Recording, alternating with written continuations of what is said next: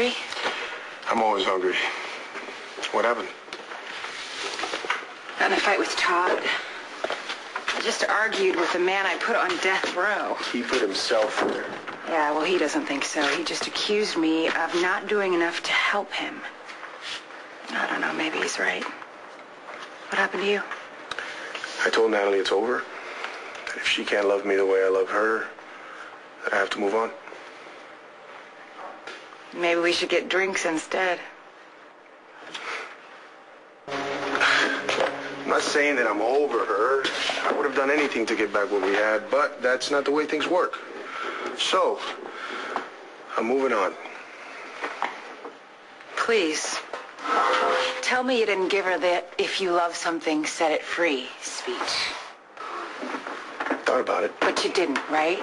I mean, not that it's not a wonderful and wise sentiment, Hey, but God! Come on. It was bad enough with the instant replay. Can we just sit here and enjoy our beers?